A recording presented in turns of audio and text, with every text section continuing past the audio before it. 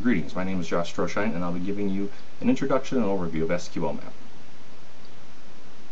Sqlmap is an open source pen testing tool found either on your Backtrack 5 distro or at SourceForge. What this tool does is it automates the process of detecting and exploiting SQL injection flaws. As you can see on the slide here, it has a wide range of functionality. However, today we're going to focus on a pretty straightforward example of an SQL injection vulnerability, and then use Sqlmap to detect it and then exploit it. According to OWASP Top 10 2010, injection flaws were number 1, which includes SQL injection. These SQL injection flaws can lead to a wide variety of problems, from data loss or corruption to complete host takeover. For this demo, we're going to be working in a contained environment. I'm going to have a host machine with 2 VMs isolated off of my network. For the target machine, we're going to be using a standard LAMP stack web server, so Ubuntu, PHP, MySQL, and Apache 2. For our offensive machine, it's going to be Backtrack 5 and then that Sqlmap that comes with it. For the vulnerable web application, we have a wide variety of opportunities or options out there. For this particular demo, I'm going to focus on using DVWA. You can find this vulnerable web app at dvwa.co.uk. Pretty easy to get and install. Download it, extract it to a web directory, and then the setup is pretty simple. All you really have to do is go into a config folder in one of the config files and put in information on how it needs to connect to your MySQL server. From there, log into the DVWA web application at localhost/DVWA or whatever directory you put that in. You can use admin password, and then there will be some configuration options from there. It's pretty straightforward, and we won't cover that in this presentation. One nuance with this setup and this demo is that in order to get into the vulnerable exercises in DVWA, we actually have to log into the application. What this means is that we need a PHP session ID or session token that's not only active, but it's also authenticated. And I'll show you that in an actual hands-on demo. Once we get that, we're going to use Sqlmap to leverage SQL injection vulnerability. We're going to find a URL that we think is vulnerable. We're going to test if it exists. If it does, we'll be able to enumerate database names, database tables, table columns, and then get data ultimately. Before we begin, here you can just see a quick overview of the commands we'll be using. We can start with one, which is the test for vulnerability, sqlmap.py from a command line. This is a Python script. Giving it the -u flag is our URL that we're going to be testing. The -cookie, that's going to be where we put that session ID in, and then --dbs is going to be enumerate the databases and the database names on that server. From there, you can see the rest of the commands are just going to build one off of the other, and we'll cover those in the demo. Here again, you can see some of the flags that we're going to set, and that will be important for this demo, just in case you want to come back and pause on the screen. Okay, now we'll move into the actual Sqlmap demo. As you can see, I'm logged into my Backtrack 5 VM. I've got a terminal open, and I'm in the Sqlmap directory. Now you can see from here, there's where the sqlmap.py script is, Python script is. You can get there a couple different ways. Probably the quickest and easiest is just to come to the terminal and then cd into the pentest/database/sqlmap directory. This isn't a global script, or at least I don't have it set up to be, so you have to be in this directory in order to execute it. You can also get there through going applications, backtrack, exploitation tools, database exploitation tools, and then any one of these MS SQL, MySQL, and Oracle will have a link. And all that does is just opens a terminal and drops you into that directory. I've also got Burp Suite set up, and we'll be using this in conjunction with Firefox as a proxy to intercept the requests. And we're going to use this a little bit in just a few seconds to get that session ID or that session token that I mentioned earlier. We can also use it to grab the URL after we discover what that vulnerable URL is. And then I have Firefox open. You navigate, there's the host that I have it set up on, /DVWA. If you've got everything set up right so that the application is actually talking to your database server on that target machine, you get this login script. If not, you'll get an error just saying it can't connect. You'll have to take a look at that config file and make sure you got that set up correctly. I've already logged in. Once you log in, if this is the first time you've been into this particular app, you can run the setup. That'll dump the schema and get the database set up. Also, for this demo, we're going to look at the DVWA security here as soon as it loads. Now we can see here Burp, the proxy was set on. So one thing that with Burp you can have is if the proxy is running and it's actually intercepting, then it's going to grab that request before it gets submitted to the server. So I'm just going to go ahead and turn that off, and now that page loads. So here we can see that security want to keep that set to low and submit.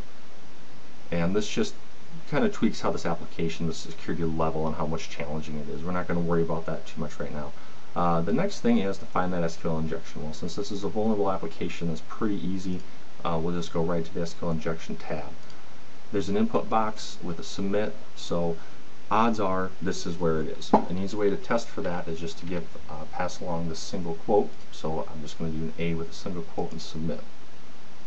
Here we can see that we get somewhat of a verbose error message saying yes, you did have the wrong syntax. So we know that this URL right here is vulnerable to SQL injection, and in particular we know that it's this parameter right here because of this value.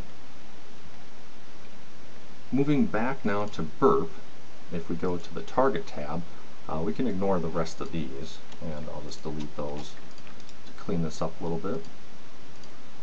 Here's the host where that DVWA was running on. So navigating through that, looking back, if we want, here we can see DVWA/vulnerabilities/SQLI. So we've already got DVWA, move to vulnerabilities, SQLI, and we can see here, there's the request. If we want to get the URL, we can just copy it from here to show you that, what it did. You can see there the same thing. The other thing that we need here is from our request, we're going to get these cookies. So security equals low, but the most important thing is we've got this PHP session ID equals and then this long string. The important thing to have is that the session ID is active and it's authenticated. So with this information now, we have the cookies that we need for this particular web application, and we have the URL. And this is really the most important thing, is a URL that we think has an SQL injection vulnerability. I'm going to just clear this stuff out of the way. Alright, so now we can move to Sqlmap. I went ahead and already got this command loaded just to help save a little bit of time in this demo. As you can see, we're going to do a /Sqlmap to execute the script, -u, and then in double quotes send it the URL exactly as we either got it from our Firefox URL bar or from burp, -- cookie, security equals low, PHP session ID equals that active and authenticated session, and then --dbs. Now in case, I'm going to just fudge this session ID, in case you do that and then run this, first of all, you'll know that if it's able to get, you'll get some sort of error message here. You got a 302 redirect. Well, what's that saying is the session ID that I just gave it isn't authenticated, so it's trying to redirect you to a login, and it's going to ask you if you want to follow from now on or stay on the original page. Well, that's not the vulnerable URL that we think it is, so we don't want to follow redirects. It's still going to try to do some testing, so we'll just have to wait for it. It will only take a few seconds here, and by the time it's done, we'll see that we didn't get any results. So go back to that command now. Okay, so now that we saw what that happens, let's go back and we'll fix that session ID, and now we'll submit that URL and see what Sqlmap comes up with. Alright, you know, if you're getting all this testing information, that it was able to connect. And here we can see it's already determined that the get parameter ID, which we saw already, is vulnerable. We can keep testing for others, or we can just start to exploit this. Well, we don't really want to test for others because we've already found one. So I'm going to say no, continue. And now Sqlmap returns this result. So you can see here it found 4 databases: DVWA, Information Schema, MySQL, and PHP-MyAdmin.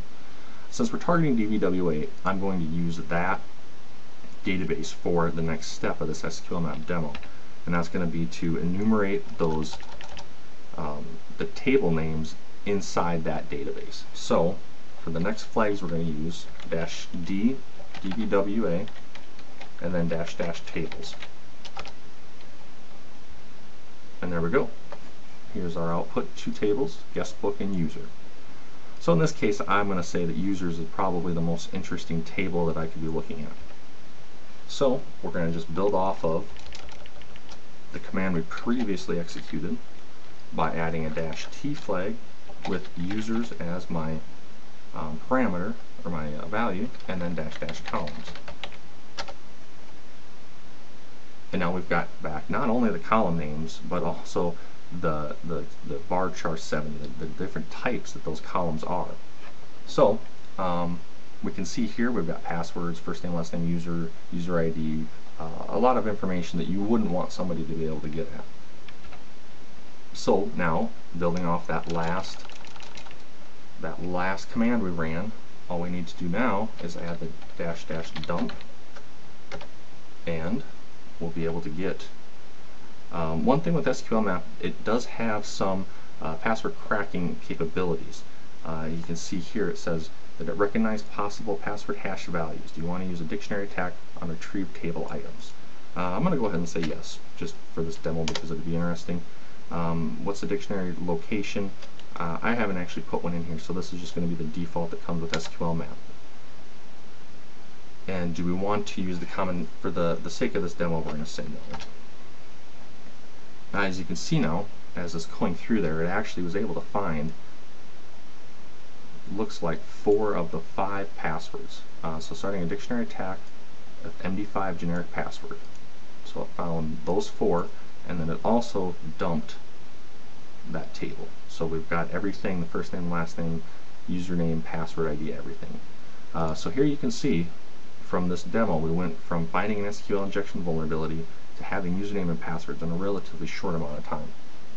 One other thing now that we've accomplished what we was set out to, we can go into listing out the directory here. You can see there's an output directory. So as Sqlmap runs these commands, it creates a session for us and then provides us with dumps, logs, and sessions. So moving into, let's say we go into that dump folder, DWA, and then users.csv. There we have everything that we just dumped. So that wraps up this demonstration, and I hope you enjoyed it.